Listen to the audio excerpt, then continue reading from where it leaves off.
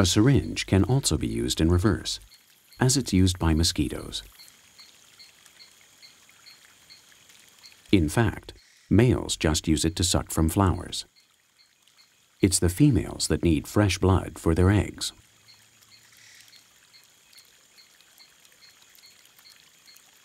That's why only female mosquitoes bite. They find their prey by their body heat and the carbon dioxide expelled when they breathe.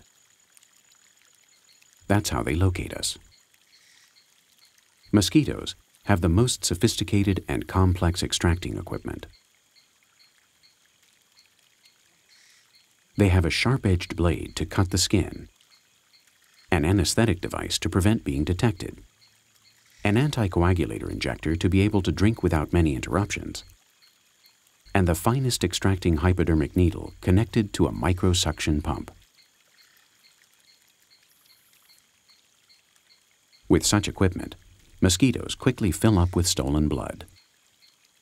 Natural selection has not stinted means on this troublesome and superb example of the evolutionary machinery. In exchange for its attention, we've been able to imagine a manner to extract blood from our own body. Although our nurses do not have heat sensors to locate veins and do not apply any anesthetic, their gentle hands and experience are the only tools that facilitate the hard process of an extraction. Or at least we hope so.